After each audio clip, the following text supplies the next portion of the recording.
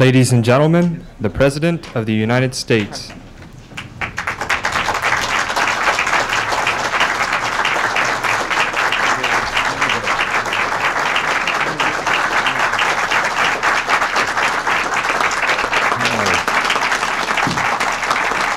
Thank you. Thank you very much.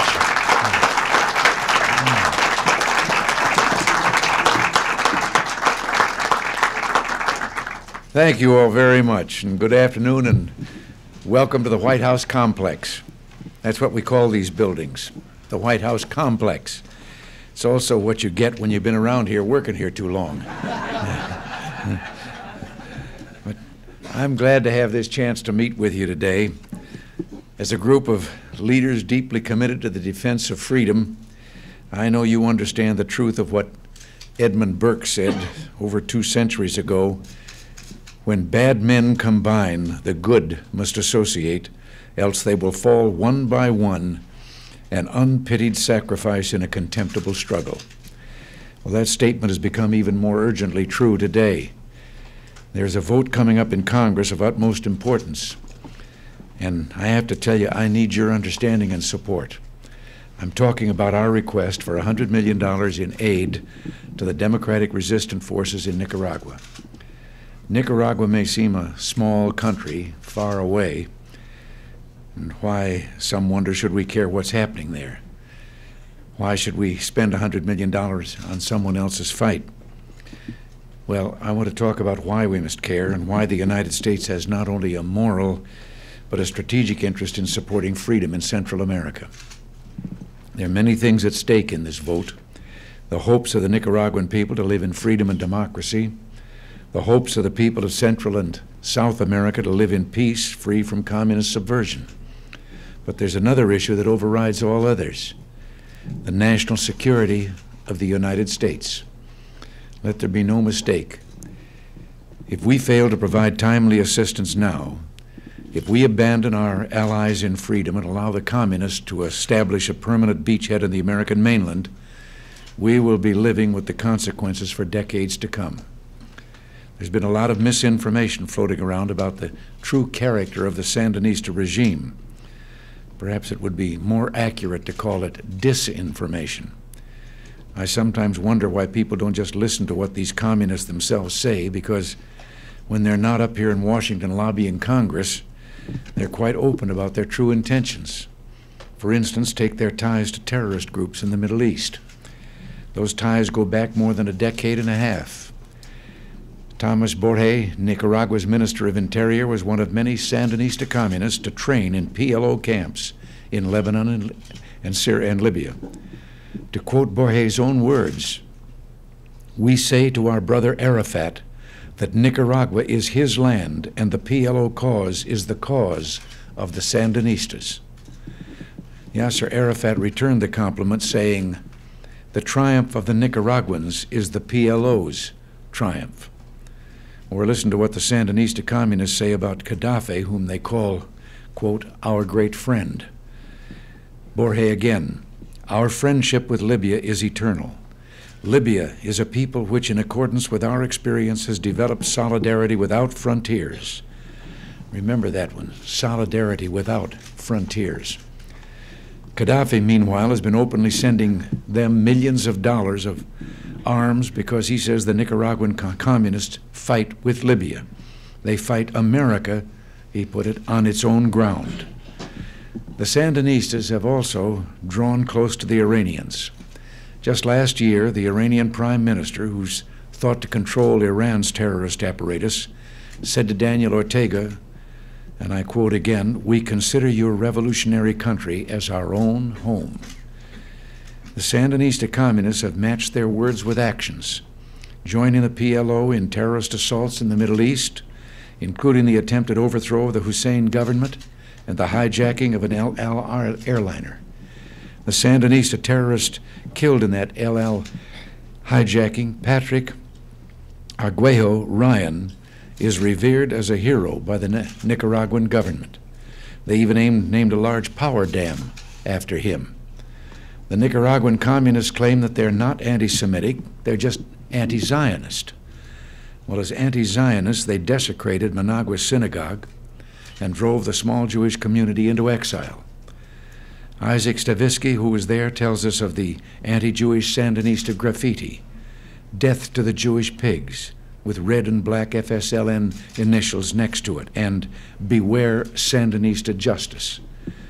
Well, what is the official Sandinista position on this persecution of the Jewish community? The Jews, they say, have a, quote, bourgeois mentality that prevented them from adjusting to communism. I'll buy that kind of a bourgeois mentality anytime. Managua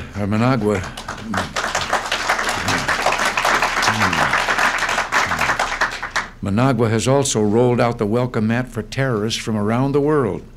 Not just Cubans, Bulgarians, Libyans, PLO, and Iranians, but members of the Baader-Meinhof gang, the Basque ETA, and the Italian Red Brigade. These criminals and lunatics now camp out on the doorstep of the United States. Let's not kid ourselves. The Sandinistas are avowed dedicated communists, and communists since the days of Lenin have advocated terrorism as a legitimate means to attain political ends. Incidentally, Mr. Lenin's picture is quite prominent on new issues of stamps, postage stamps in Nicaragua. If the Sandinistas are allowed to consolidate their hold on Nicaragua, we'll have a permanent staging ground for terrorism, a home away from home for Gaddafi, Arafat, and the Ayatollah, just 3 hours by air from the U.S. border. The recent terrorist attack on the Palace of Justice in Colombia, in which the Sandinista communists were implicated, is just the beginning, the first rumblings of a communist earthquake that could overrun Latin America. The prime ministers of 9 of the Caribbean island nations, when I was in Grenada just a week or two ago, told me that Nicaragua represented the greatest threat to their freedom and democracy, and they brought up the subject to me. They begged us to continue aiding the freedom fighters. Some still insist that the Sandinistas are only nationalists. The Sandinistas themselves laugh at the idea. They are true international communists who talk of a revolution without borders and who have eagerly put their country at the disposal of Fidel Castro and the Soviet Union. Everyone who's thinking about this aid package should ask themselves one question. If the Sandinistas succeed in throwing the whole of Central America into turmoil, if the United States must contend with a growing number of hostile, aggressive communist states close to its borders, how willing or able will we be able to meet our commitments to other allies? Our supply lines to Israel and our NATO allies run through the Caribbean. The Soviets are already banking on this fact. Even some in Congress would rather ignore it. Today, Nicaragua is the focus of Soviet efforts at destabilization in the Western Hemisphere. If we show ourselves willing to abandon our friends so close to home, how soon before the Soviets turn their full attention to Israel, that lonely outpost of democracy in the Middle East? Freedom is indivisible. The moral foundation of our support for Israel is our support for freedom and democracy. And that support must always remain rock solid wherever freedom and democracy are endangered.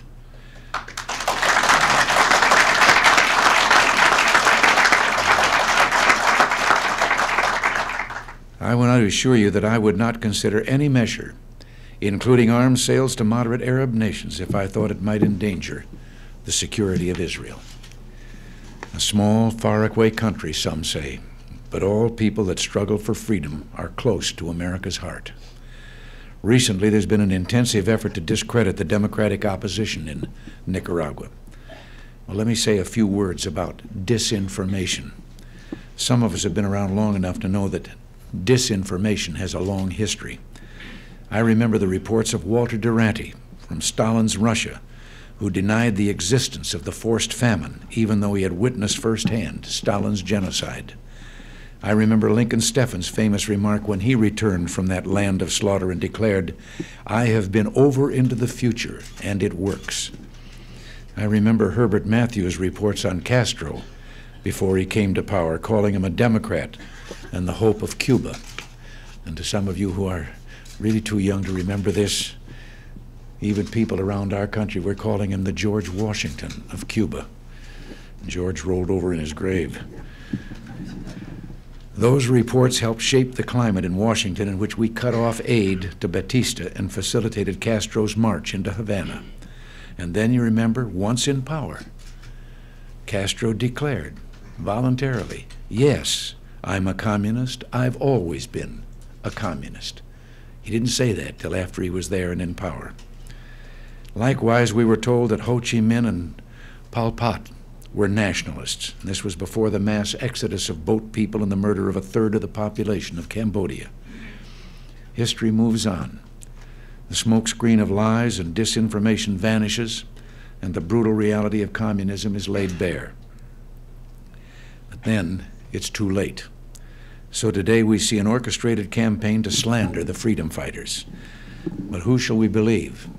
Dedicated communists who call American supporters useful fools? Or Democrats like Adolfo Calero, Arturo Cruz, Alfonso Rebelo, who oppose the Somoza dictatorship as they fight the communist tyranny today? Shall we believe communists whose definition of morality is what furthers their political ends, who have systematically attacked religious denominations, extinguished civil liberties, and waged an inhuman war against mosquito Indians? Or believe the people putting their lives on the line for the values that we hold sacred: democracy, freedom, and human rights? On national television the other night, Jim Wright said that at one time the revolutionaries in Latin America, men such as Bolivar and San Martin, emulated our democratic revolution. Well, some still do. The freedom fighters in Nicaragua fight for democracy too. They too are the moral descendants of men at Morristown and Valley Forge. Though the tyranny they fight against is more brutal than anything our forefathers could have imagined. Soon, Congress will be making the historic decision whether or not to help these brave men and women. The ranks of the freedom fighters continue to swell. If we give them the aid they need, the Nicaraguan people can win this battle for freedom on their own. American troops have not been asked for and are not needed. We must make sure they never are needed. We send men and material, money and material now, so we'll never have to send our own American boys. But if the members of Congress hide their heads in the sand and pretend the strategic threat in Nicaragua will go away, they are courting disaster, and history will hold them accountable. If we don't want to see the map of Central America covered in a sea of red, eventually lapping at our own borders, we must act now. With your help and the help of other freedom-loving Americans, we can succeed in turning the tide to democracy in Nicaragua. We must succeed. Nothing less than the security of the United States is at stake. Thank you all, and God bless you for letting me talk to you. Thank you.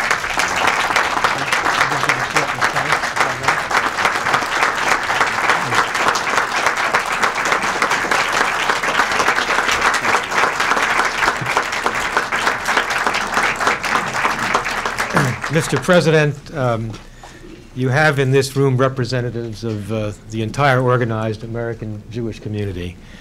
We asked for this meeting and for the opportunity to meet with you because we wanted to come here and express to you our admiration and our appreciation to you for being what it is you are. We have so many things to express our thanks to you for. Most recently, as the leader of this country, in so skillfully managing the transition in the government of the Philippines, we think that we, as all Americans, join with you and the leadership of this country in managing to maintain a friend and preserve freedom and democracy. And we want to express that to you as openly and as firmly as we can.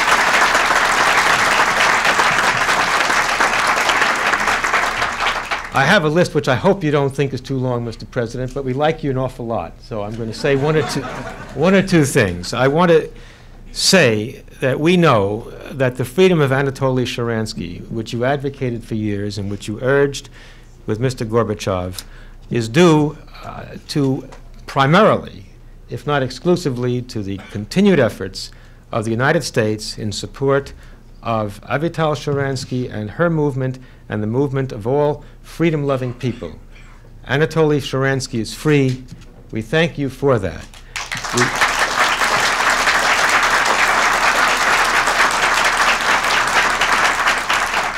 We want to assure you, however, that we are not summer soldiers, and we know that you're not a summer soldier. The fight for human rights, for freedom in the Soviet Union, indeed for freedom the world over, will go on. We'll be there, and we know that you will be there leading us and helping us. I do want to say that we admire your defense of freedom and your condemnation of terrorism. Your eloquent plea for the Contras to support freedom and democracy in Central America, to preserve the ability to maintain a decent and balanced society, to keep Central America in freedom's camp, has touched many of us and will find resonance in our community. As the chairman of the Conference of Presidents, I would lose my job if I said the whole Conference of Presidents speaks as one in supporting you. But I do know from my own experience and my own expression that while there may not be unanimity, there never is in a democracy, and I assure you we're a democracy, I believe that the overwhelming sympathy and support of the American Jewish community rides with freedom, rides with the defense of those who wish to fight for their freedom, and would support you in your interested and objective and principled effort in that end.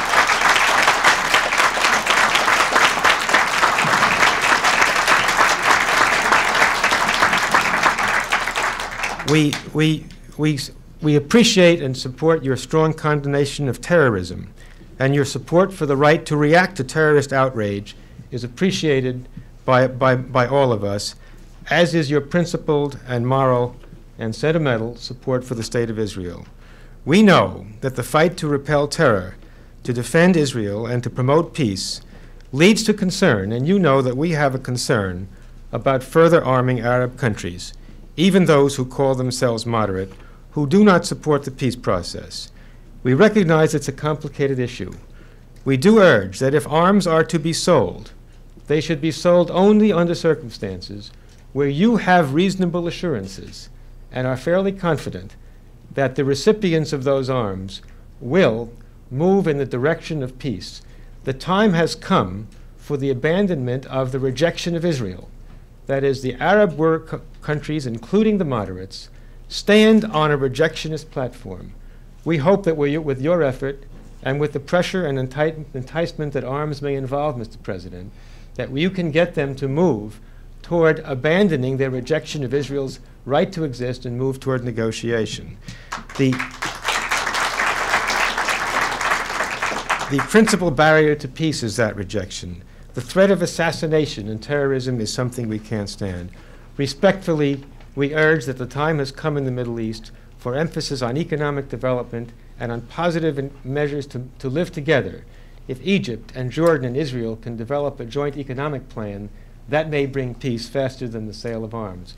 Mr. President, I want you to know that you have here in the entire Jewish community the admiration to a man and a woman extensively in every aspect of your quest for freedom.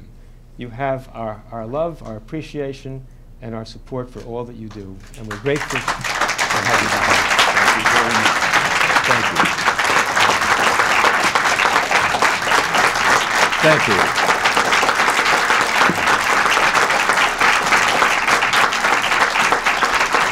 Thank you. Thank you very much for those very generous words.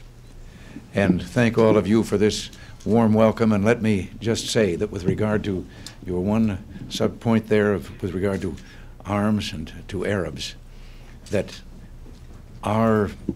in that regard, always in our mind, that is predicated upon our belief that it can further the cause of peace which we're trying to bring about in the Middle East, and that we are pledged to the fact that we will never allow Israel to lose its qualitative or quantitative edge by anything we do in that regard. And you've all been so nice, I can't leave without telling you one little goodie. I happen to have a hobby of collecting stories that I understand are told in the communist countries among themselves, which reveals the cynicism of their own people. And George Shultz brought me back one from the Soviet Union the other day. It seems they went into the general secretary and told him there was an elderly lady there in the Kremlin who wouldn't leave without seeing him. And he said, well, bring her in. And they did. And he said, old mother, what is it? What can I do? She says, I have one question. She said, was communism invented by a politician or a scientist? And he said, well, a politician. She said, that explains it. A scientist would have tried it on mice first.